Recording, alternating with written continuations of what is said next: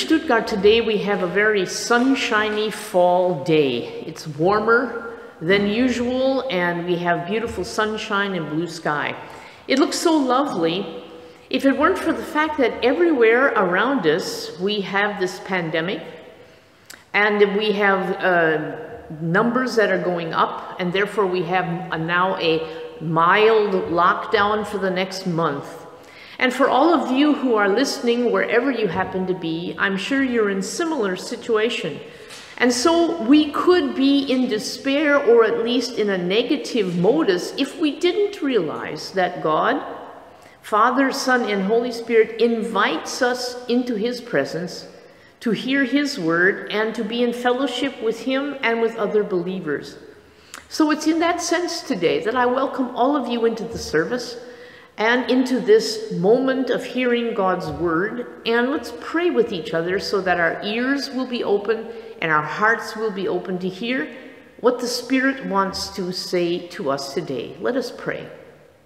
Father, we thank you today that we can listen to your word, that it is not in any way a hindrance, the circumstances around us, but that you want to speak into our situation, into our circumstances, by your Spirit through your word. Help us to hear what you want to say to us this day, we pray in your name. Amen. With today's sermon, we are beginning a monthly series on faith, and particularly the qualities that we need to live a life of faith right now. We find a definition of faith in Hebrews chapter 11, 1 through 2, and hear these words. Faith is the confidence that what we hope for will actually happen.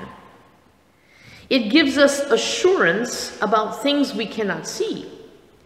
Through their faith, the people in days of old earned a good reputation. And then down to verse 13. All these people died still believing what God had promised them. They did not receive what was promised, but they saw it from a distance and welcomed it. And in between, verse 6 says this, and it is impossible to please God without faith. Anyone who wants to come to him must believe that God exists and that he rewards those who sincerely seek him. We saw last week that Joseph possessed the confidence in the promises of God. He lived to be 110. Now that's an age that I don't really care about reaching. That is a little old for me. And he'd been carried off to Egypt at the age of 17. And so if you do a little bit of simple math, you see that for 93 years, he believed without receiving what had been promised. 93 years in Egypt, even though he had confidence that the promised land was going to be given to his people. Moses, you recall, spent 40 years tending sheep before God revealed the next steps to him in the burning bush. Only after this time out, a generational time out, 40 years, did God commission him to go to Egypt and help lead his people out to the promised land. Jeremiah, the Old Testament prophet, is recorded as saying, for the past 23 years, the Lord has been giving me his messages. I have been faithfully passing them on to you, he said to all the Israelites, but you have not listened. 23 years, 40 years, 93 years. These are just a few examples of people who had faith, but did not experience the fulfillment of what they anticipated would someday happen. How do people of faith manage to live and keep their confidence when everything in their lives seems postponed? Part of the answer is found in the word we want to focus on this evening, and that word is patience. Remember, it does not matter how much faith you have, as if quantity would be speeding up the realization of the promises. Jesus told his disciples, you only need a mustard seed of faith. Not quantity, but quality is needed. A true seed. A true seed of faith. Something that can actually grow because it is genuine. Now, this in itself should cause us to think about what kind of faith we have. Do I really believe that Jesus came for me? Have I received him into my life? Is that the seed faith that I have?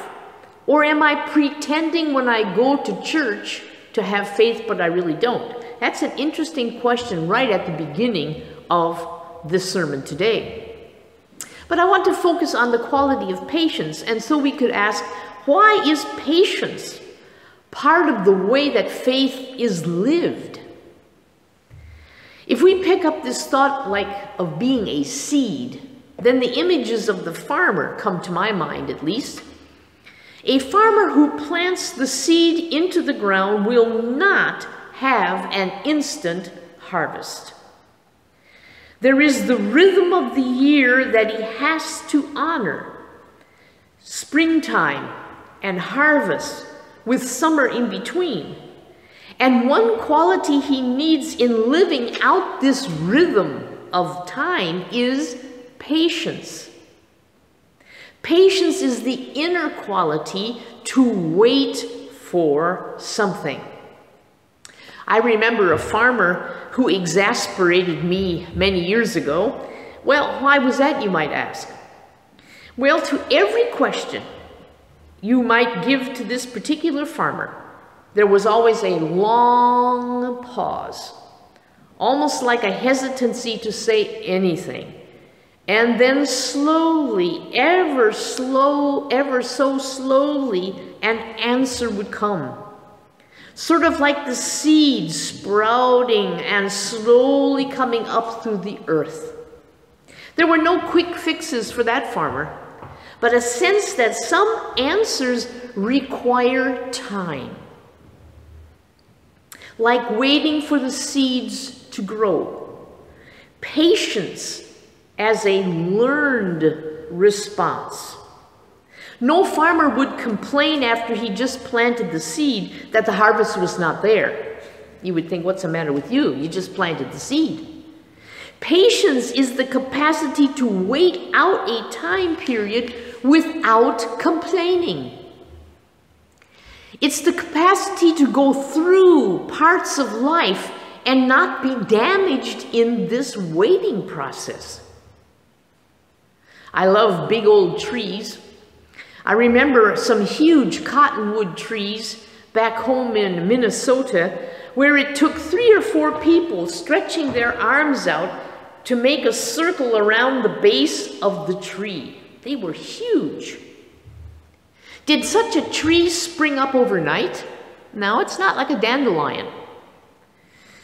Any oak tree or giant redwood or cottonwood or gnarly big olive tree requires time to grow. It's like the seed planted has patience. First the roots, the seed says, then the stalk, the seed says, then the branches, and then slowly the movement upward. Such a tree is beautiful, and it's like observing really what patience looks like. If we have confidence in our seed of faith that has been planted into the soil of our life, then patience is the quality we need to help it grow. First, the roots going down in God's word and understanding what Jesus really wants from us. Then we begin to come up into life and discover how to live this life of faith out there. And then we move upward. And fruit on the branches has to be developed, you see. Faith is not a hothouse plant or product, but the consequence of development over time. You know, there's no instant saint that I have seen.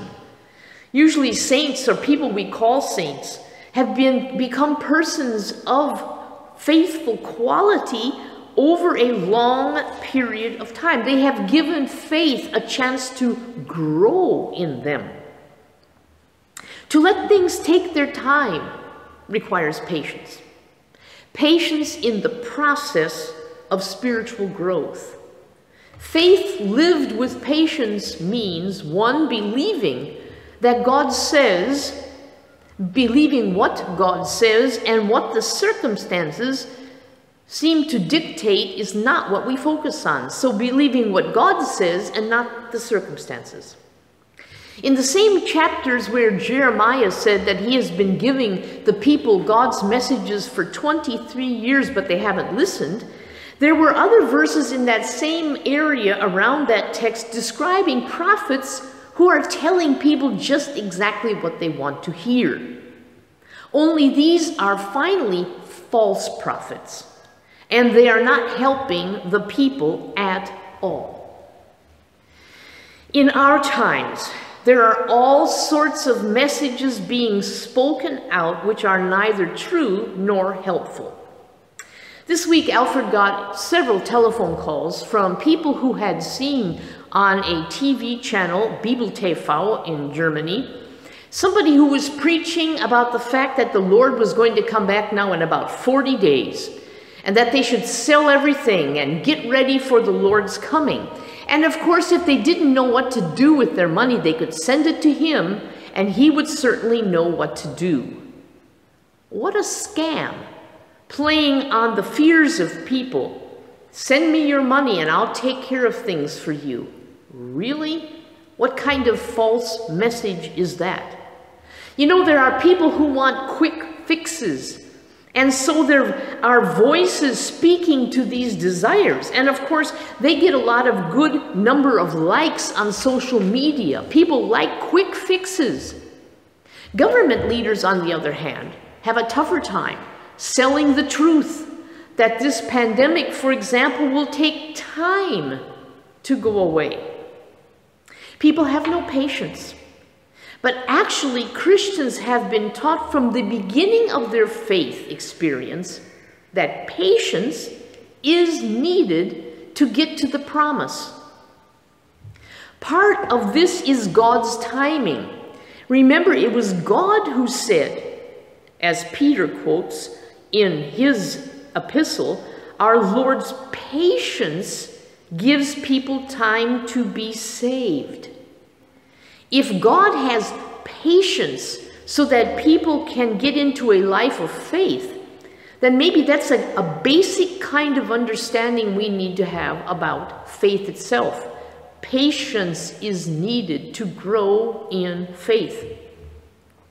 In these days of COVID-19, perhaps we need to dust off our focus, believing in God's plan and not our own, in God's timetable and not our own. Patience begins in believing what God says and then remaining in your position in the place where God has placed you. All of us have a calling as persons of faith. We share a common faith in what God has done for us in Jesus. But each of us live out our calling in different places. And we all know it is easy to run away and abandon our post when times get tough. Patience is the quality needed to stay put in our place. Obviously, this has implications for every believer right now. What's your place now in this time of the pandemic? It requires a huge amount of patience right now to remain in place. For example, if you're a doctor or a nurse or a caretaker. I've seen some reports of people who went through the first wave of the virus, this pandemic, and were working in the hospitals, and now facing the second wave, they're just about not able to go to work. They need patience with the people, patience with the circumstances, and patience with the problems that emerge. Without patience, they can't do their work. And how about teachers? It's difficult to prepare lessons online or teach with a mask on or help the pupils to remain positive in this pandemic. And as Christian students, how can you accept the restrictions and not become frustrated? This will require patience. Or in family life, everyone's nerves are stretched at the moment. And only patience with one another and with this particular time frame will help each family to get through this pandemic. Believing what God says and remaining in your position, and then relinquishing the demand for immediate rewards. Patience can help us to let our desires for an instant gratification simply go.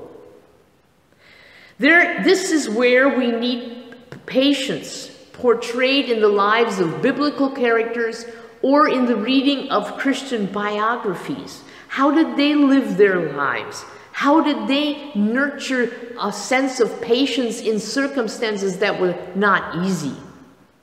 They believed in what God said and lived out their lives with a sense of patience that what He said would happen even if they did not see it in their lifetime.